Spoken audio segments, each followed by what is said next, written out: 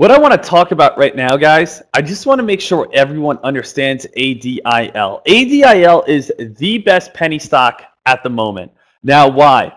Why is ADIL the best penny stock trade at the moment? Well, obviously, because it's up the highest, right? ADIL currently is up 43%. Yes, there is AMTX slightly above it, but ADIL has been a much better play overall. AMTX has been very choppy, a lot lower volume. It's a smaller stock. ADIL has been a lot more consistent, has a very nice press release behind it. But even in basically these bearish times right here, and we're seeing a lot more shorting, we're seeing a lot more people playing option puts, we're seeing a lot more people sitting back at this moment, right? Why is ADIL holding on up? And I just want to make sure everyone has the thought process that I have, understanding why ADIL is holding on up. Because other than ADIL, where this has been a very strong move, we have not seen many stocks hold up today. You can see Red Day coming on down, ANFI, quick little pop, couldn't hold, came back on down. GEMP, nothing going on there, no volume. TYHT, very choppy, no volume making its way on up. ARCI trying to hold its way on up. Why is ADIL different? Why is this stock, being a lot more consistent even with, the markets, continuing to fall, like the SPY right here? Why is it like that, guys? Well, because traders like to find the play that makes them feel the most comfortable, right? Traders like to find the play that makes them feel, hey, I'm comfortable right now at this time. It makes them say, hey, you know what? I feel good going long on this. Now, why does ADIL make traders feel good going long on this play right now? It's the same reason traders felt good going long on MRIN. MRIN came out with news back on December 18th, and we could check this out right here, where we see MRIN come out with some solid news. December 17th, I believe it is. Let's see right here. Oh yeah, it updated. It came out with its earnings report right here, right? It came out with an earnings report, and it also talked about an agreement with Google.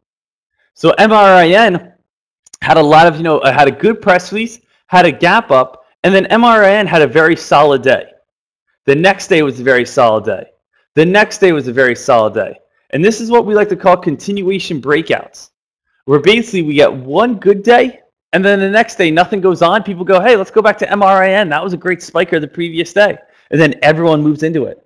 And then the next day, maybe nothing goes on, and maybe the penny stock world, and people say, hey, MRIN, that was the play that ripped the last 2 days. Let's go back into it. And then everyone moves into it again. And then the same concept just keeps going and going and going. And you can see MRIN, basically every single day, people moved into it. Until on Monday, what happened? We had our first red day. Now people don't feel comfortable there anymore, right? We had a red day. I don't feel comfortable playing MRIN anymore. We had a red day. MRIN, I don't really know about that one anymore. That's a little iffy in my eyes, right? That's getting a little bit scary over there, right? So MRIN gets a little bit more iffy. MRIN gets a little bit more scary, right? So where did we see that? We saw that now on ADIL, where ADIL started getting a lot more hype towards it because this came out with a press release 2 days ago. And we could see ADIL had a green day on Friday, had a green day on Monday, has a green day here because this is what we're following on continuation breakouts. So ADIL right here, we came out with a press release on December 24th, which is on Monday, talking about it retires all its outstanding debt. Traders are saying right here, hey, this press release came out with a good, this company came out with a good press release a couple days ago. Ever since then, it's been green. It's been green. We don't have a red day on this play yet. MRIN, the old comfortable play, that stock, came out with a red day, right? That has a red day. I don't feel comfortable trading that right now. ADIL, look at this. Look at the daily chart. We have good news. We have green. We have another day. We have green. And today, let's head back over there because we don't feel comfortable playing MRIN over anymore. So right now, the best long trade is not trying to spot out what's the, right at the beginning. The best long trade is basically the play that shows the most consistency. That's where traders are feeling the most comfortable for the long side. It's, hey, there's a lot of different press releases that come out every single morning. Which one's going to be the most consistent and best one? Well, we kind of have to wait, it seems like, for a day to basically develop to say, okay, this one's green. So since this one is green, what's going to happen? This one's green. A lot of traders are going to look towards it the next day. And if it holds green again, a lot of traders are going to look for it the next day. And if it holds green again, a lot of traders are going to look for it the next day. Right? That's kind of where we're at.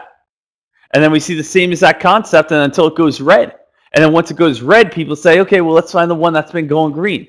Let's find the one with a credible press release, with good hype, that I feel comfortable on. People don't want to take risk right now, right? People don't want to take crazy risks. So they go to MRIN, they see that was a top gainer yesterday. Hey, let's play the previous top gainer. Hey, let's play the previous top gainer. It's red, I don't want to play it. ADIL, hey, that was the previous top gainer. Hey, that was a previous top gainer. Hey, let's play it today. Now it's another big green day, right? So that's kind of just where we're at right now on ADIL. And that's the reason why this play is moving on up. It does have a good press release. It does have, good hype towards it. It's a lower float play. It's just the comfort level. And I just want to make sure everyone understands that because other than that, SFET's been falling. ANFI was a quick little pop, but no real news. And 13 EMA, strong resistance. GEMP's been a little bit of trouble, no volume as well. So that's where you want to be looking at every single day. And guess what? If we don't have a top gainer, wait till a top gainer forms, then guess what? That's going to become the new comfort level. That's where everyone's going to be focused on, all right?